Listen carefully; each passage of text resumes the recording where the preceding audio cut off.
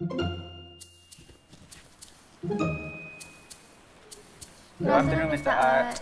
Hi. For our science club tomorrow, Adam, I need you to scoop 2 spoonfuls of X into these smaller containers. And Amy, you'll do the same for Y. Okay.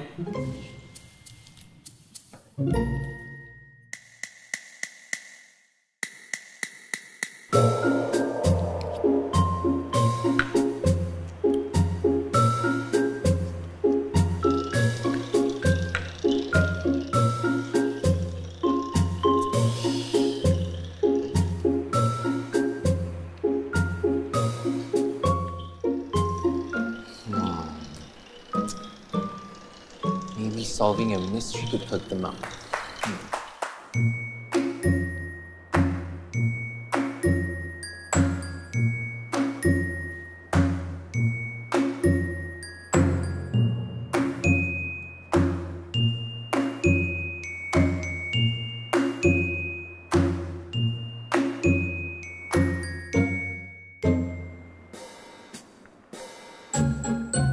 Oh no! What have you two done? Oh man! Oh no! We need to throw these containers away. No, we don't. We can use this for our mystery investigation today. Mr. Art, not again. Come on, where's your spirit of investigation? We can carry out some experiments to separate and identify these 2 unknown green salts. Experiments? I'm game for experiments. Come on, Adam, let's go.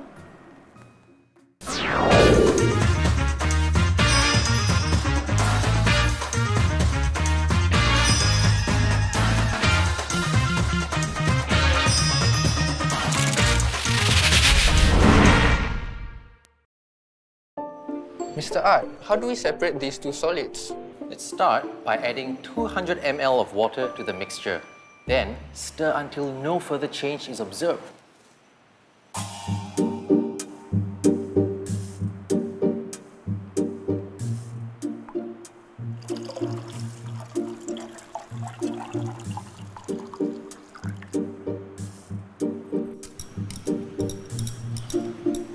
Amy, what do you see? I can see some solids dissolving in water to form a light green solution.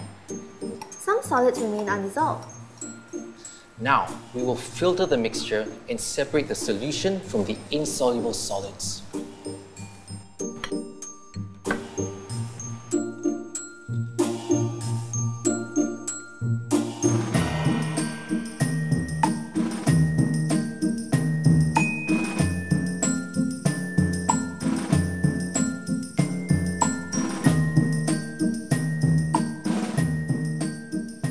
What do you observe?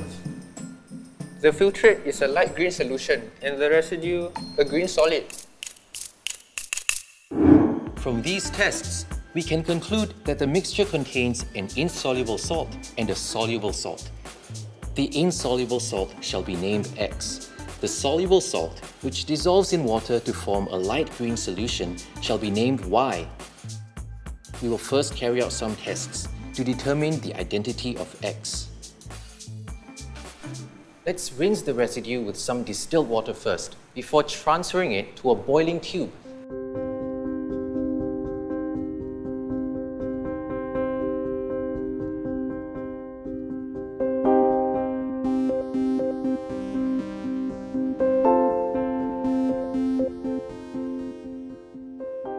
Proceed to heat strongly for 3 minutes.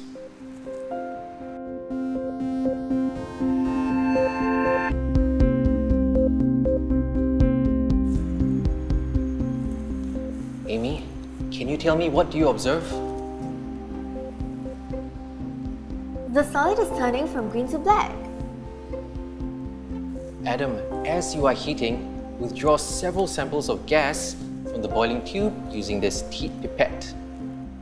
Be very careful not to touch the hot boiling tube using the heat pipette, as it might melt.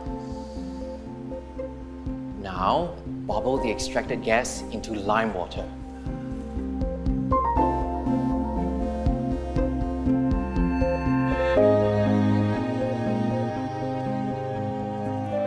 I see white precipitate forming. This tells us that carbon dioxide is evolved during the heating. Very good! Now, Think, students, under strong heating, what kind of substance will decompose into carbon dioxide? Carbonates. From these tests, we can conclude that solid X contains the carbonate anion. Colored carbonates are generally insoluble in water. They decompose under heat to evolve carbon dioxide and leave behind an oxide as residue. Let's carry out a few more steps to determine the cation of X.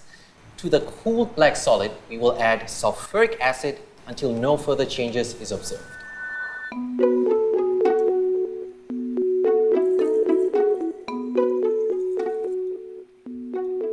Amy, stir the mixture and tell me what you observe.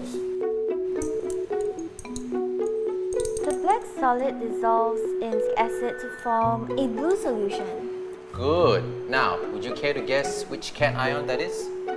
Blue solution, blue... Cu2+. Cu2+. Excellent. But we shall confirm its presence, the cation test, using aqueous ammonia.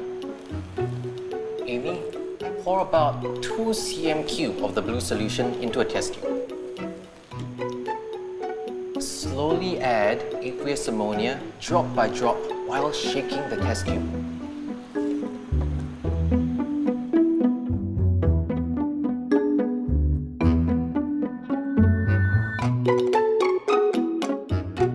It is copper 2+ ion. Blue precipitate forms and dissolves in excess aqueous ammonia to give this nice deep blue solution.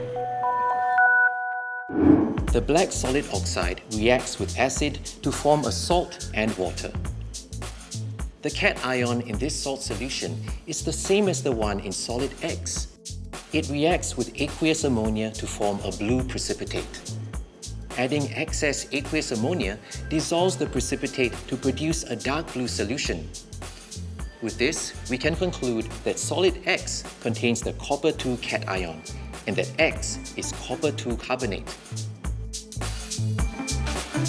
Let's proceed to determine the identity of Y. We shall start with performing a cation test. Do you remember how to do a cation test? I will test solution Y with sodium hydroxide.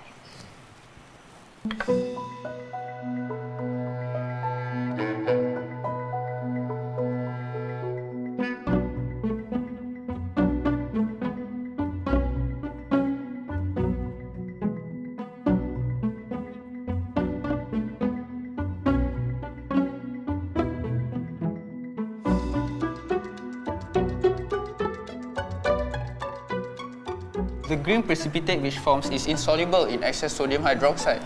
This would mean that iron 2 cation is present, right? Well done, guys. The cation in Y reacts with dilute sodium hydroxide to form a green precipitate, which is insoluble in excess of the alkali. With this, we can conclude that Y contains the iron 2 cation, Fe2+. One final test, guys. Let us determine the anion of Y. Let me carry out this final test while you tell me your observations and conclusion.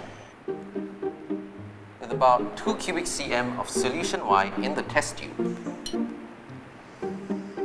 I am adding the same volume of nitric acid, followed by barium nitrate solution.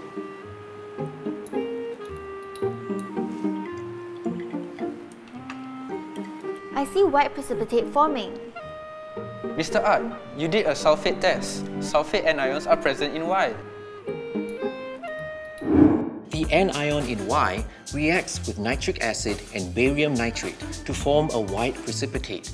This confirms the presence of sulfate anions in Y. With this, we can conclude that Y is iron 2 sulfate. Go home now, guys. You both had a long day. And to reward you for your hard work, Green candy! Thank you, Mr. Art. Thank you! bye now, guys. Till our next Chem-Mystery!